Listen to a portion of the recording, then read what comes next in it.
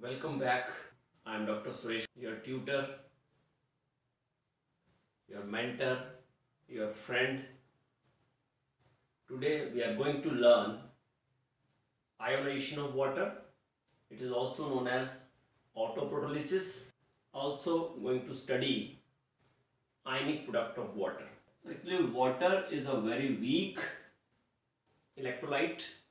One water molecule gives its H plus ion to the other water molecule and we get H3O plus aqueous, OH negative aqueous. So this is ionization of water. This is also known as autoprotolysis of water because proton is automatically shifted from one water to another, and in this way breaking takes place. We get ions instead of neutral water molecules. So H2O react with another H2O and transfer of H plus takes place to give H3O plus, that is called hydronium ion, and OH negative ion, that is called hydroxide ion. So according to law of chemical equilibrium, the equilibrium constant is H3O plus ion concentration, OH negative ion concentration divided by H2O liquid power 2.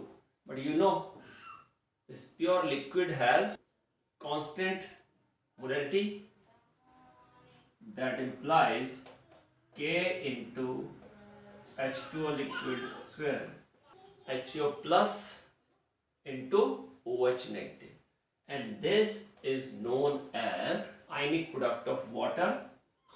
Kw is equal to H3O plus ion concentration into OH negative concentration, and value of Kw is constant at constant temperature.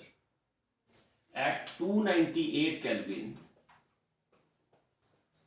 value of Kw is 10 raised to power minus 14 mole square per liter square, because it is mole per liter, so it becomes mole raised to power 2, liter raised to power minus 2. Now, what happened if we increase the temperature? What is the effect on the value of Kw of increasing temperature? When we increase the temperature, you know, ionization increases. As ionization increases, concentration of H3O plus and OH negative ion increases. As concentration of H3O plus and OH negative increases, so is Kw. That means on increasing temperature, Kw increases. On increasing temperature, Kw increases.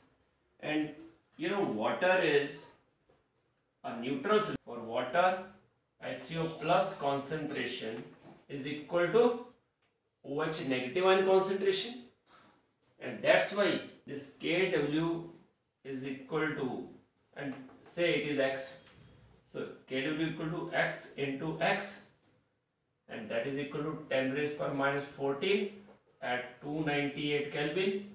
It is X square. X is equal to 10 raised power minus 14 half. So X is equal to 10 raised power minus 7 mole per liter. That means H3O plus concentration as well as OH negative ion concentration is equal to 10 raised power minus 7 for neutral solution. For water, H3O plus concentration is equal to OH negative ion concentration. That means for any neutral solution, concentration of H3O plus is equal to OH negative. Thank you very much. for watching this video. Do like, subscribe and share my channel. God bless you all.